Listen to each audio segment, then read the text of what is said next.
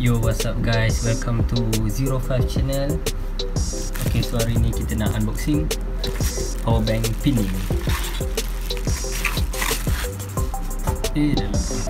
So model dia ialah PN-899PD. Okay, so tu model dia lah.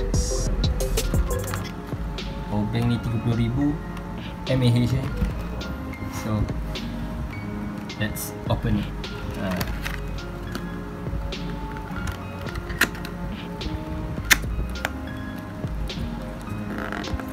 First kali kita review dulu, tengok luar dia macam ni kotak dia. Sini ada dia cakap tu, nampak tu, scratch off to inquiry through bogus. Untuk maksudnya sini boleh kita scan QR code lah untuk tahu ori atau fake. So absolutely original. Okay, so kita teruskan. Dia tak ada apa-apa. Sini belakang dia tu je. Bawah dia atas dia tak ada apa-apa. Okay, so kita buka dalam dia pula.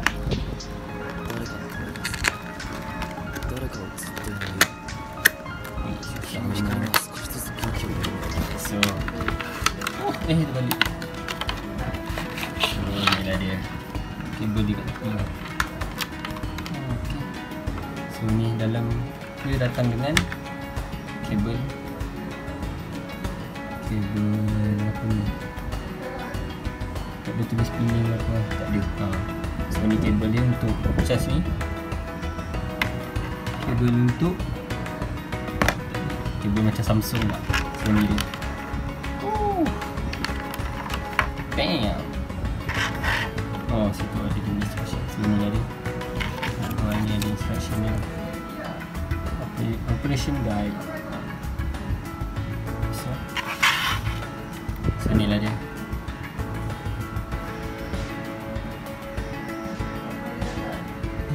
PINENG. Di atas dia ni nampak yang jelas. So ni tempat input output dia. Sini in 1 in 2 type C in. Tepi dia ni tempat cucuk iPhone. Ni untuk type C. Type C ni Samsung macam kabel ni tadi bagi. Yang 1 out 2. So ada 2 je. Tak ada dah. So ni tempat ada 2 je tempat USB So yang ni button untuk on. So ni apa orang panggil? LCD LED. Macam tu lah. So ni tempat panggil. Tekan sekali dan dia keluar. Sekarang ada 33%. So kita start dari atas dia. So ni PINENG Universal USB backup power. So ni ni bawah dia. So nampak alright. Ni belakang dia ada kod. Ada kod kecil, nampak. Dia tulis apa? Dia tulis BID DY. BID DY. Aku tak tahu apa benda. So itu je lah. Ni akan dalam masa 40 saat dia akan terpadam. Ada dalam instruction ni. Dalam masa 40 saat dia akan terpadam. So relax. Dia akan terpadam. Kau akan tekan lagi. Tak. Lagi 40 saat dia akan padam.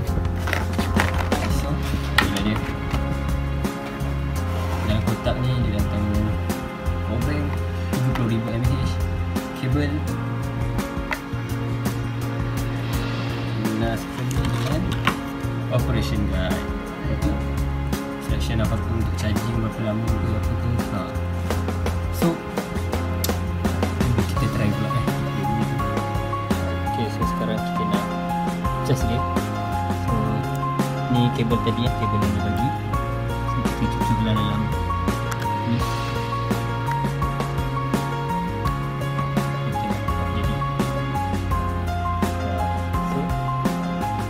Nampak kan? Dia akan berkelip lah.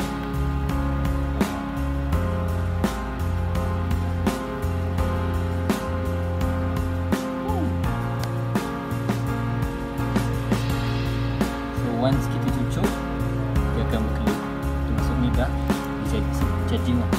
Okay. Alright guys, so kita nak tunjukkan yang powerbank ni betul-betul function. Okay, so kita tekan je button tepi ni untuk on ni. Okay, so dah menyala dan kita cucuk.